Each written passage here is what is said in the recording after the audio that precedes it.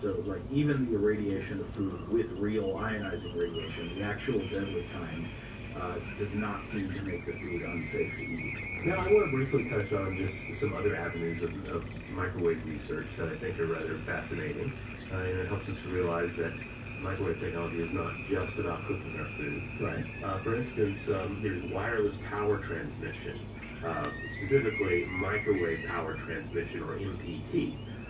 This entails using a microwave emitter to send energy through the air to a receiver. One avenue here is to use it to power an aircraft. MPT was first used to power a miniature helicopter in 1964 for 10 hours. MIT grad and Raytheon electrical engineer William C. Brown is the principal individual here.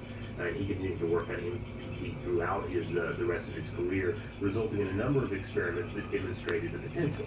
For instance, in the 1970s, he beamed 30 kilowatts of power at 84% efficiency for 1 mile, or 1.6 kilometers. NASA has also explored the potential use of MPT as a sort of power beaming system for space. And some see it as a means of transmitting power harvested by orbital solar arrays back down to Earth. Was there a power plant of this kind in SimCity 2000 where a misdirected beam caused one of the disasters in city mode? I never played that game, so I don't know. I seem to recall that. So you got like a beam receiver, right? My memory is it gets misdirected and sets your city on fire. Huh. Sorry, not to be alarmist.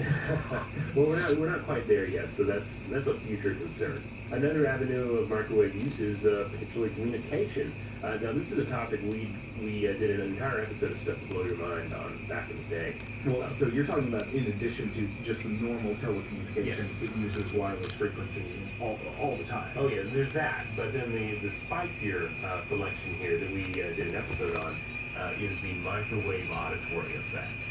We did an episode titled V2K, the microwave auditory effect. And basically the idea is that microwaves can actually induce sounds in the human brain. And it can essentially be used to create something that is described as a whisper by targeting the human brain. Now, I think part of what we talked about, though, also is that true fact about the perception of sounds induced by targeted microwaves at a human head, unfortunately, has been taken by a lot of people as evidence that, say, the government is actually putting voices in your head. Right. In which case, I think generally what these people are dealing with is some form of auditory hallucination. Right, but then they're explaining it away by being part of some sort of conspiracy, and end up going down that rabbit hole. However, there is the potential to use microwave technology as a weapon, not by just breaking the front of a microwave oven open and pointing at the robot, but as we discussed in that episode, various experiments concerning microwave-based weapons targeting the brain have been carried out, not merely to induce sound, but to damage the brain as a target, perhaps via the microwave pulse. Some commentators even argue that the mysterious attacks on the U.S. embassies in Cuba and China might have been induced by such technology, though this does not seem to be the current scientific consensus, with experts favoring sonic or even chemical sources. Oh, yeah. I've forgotten about those mysterious cases for a while. Yeah. I want to get deep in that someday. Yeah, I think that could make for a really good episode of Stuff to Blow Your Mind. Yeah.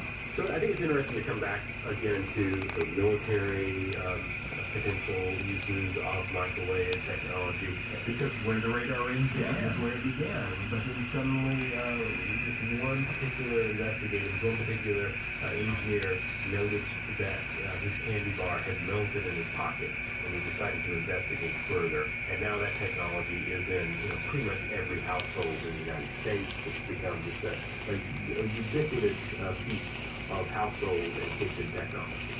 The friend of the dorm room gourmand. Yes, it has. Many bag of popcorn has been cooked in one. Many a hot pocket. Yeah, the hot pocket. Yeah, the little foil-like sleeve with extra crisp. So in my own house, like so much Trader Joe's Indian food that's been eaten out at lunchtime.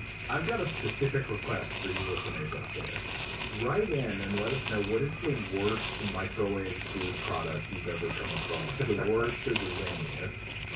Yeah, I would love to hear. There's some good ones out there.